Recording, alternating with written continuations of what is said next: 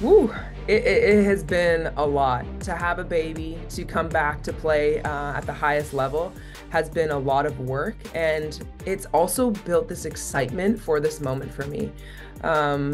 Going in and knowing the gravity of the tournament could create pressure, but for me, it's created excitement to know that I can overcome, that I can push my boundaries, my limits, and still be all the things that I want to be.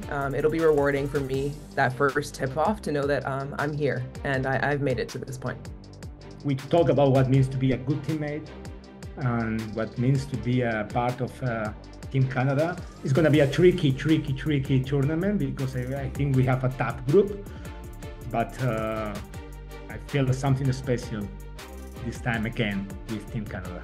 For me to be in Paris with this team, my third Olympics going into it, it would mean everything. Like, that's what we're working for. That's what we've been working for, to see that come to fruition and to be in the experience with the teammates that I have.